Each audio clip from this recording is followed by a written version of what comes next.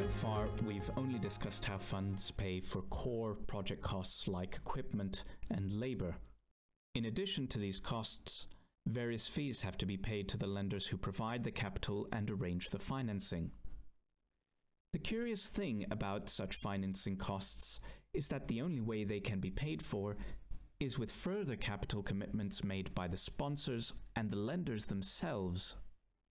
The company has no other cash to draw on. Generally, lenders charge two kinds of fees: upfront fees and commitment fees. Upfront fees are paid at financial close and are quoted as a share of the total funds committed. Commitment fees are paid through the construction term as a fee charged on the undrawn balance of any funds committed. It all sounds simple, but calculating these sums is trickier than it may first look. Let's go back to Excel to work it out. In the Construction tab, we have made space for our debt fee and other financing cost calculations. We've loaded the total capital commitments on the left here. We've done this for both our main sources of capital and for the VAT and standby facilities. We load the upfront fee charges for each of these capital sources and calculate the fees due on the first period of construction.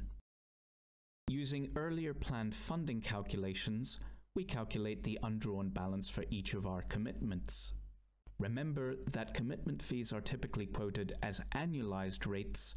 This means we have to convert them to monthly rates to determine the charges which accrue. There's a subtle point to keep in mind when you create these calculations. These debt fees are being calculated to set our construction budget. As such, this decision is made before the start of construction. At this point in time, nobody is planning on things going wrong, so these calculations need to exclude any unplanned activity like contingency funding. We assume that the standby facility remains undrawn for these budgeting calculations.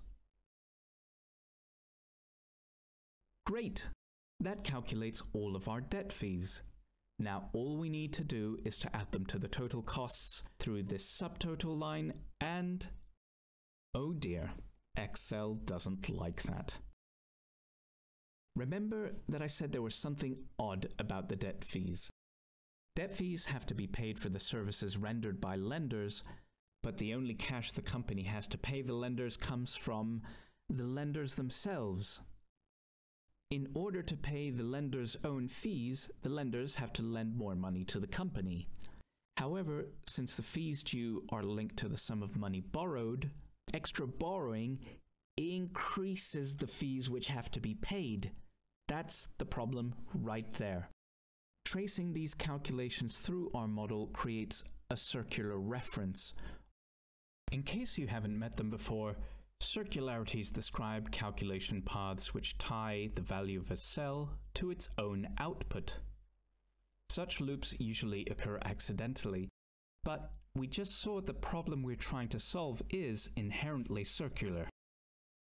How do we deal with this? There are a number of methods available, and each has its pros and cons. In this course, we'll use one of the simplest and most secure methods, which is taught at top training programs worldwide. The first step is to realize that our problem can be expressed iteratively. This means it can be broken down into a few repeated steps. What you'll realize thinking about this sequence is that with each step, the values we add become smaller and smaller.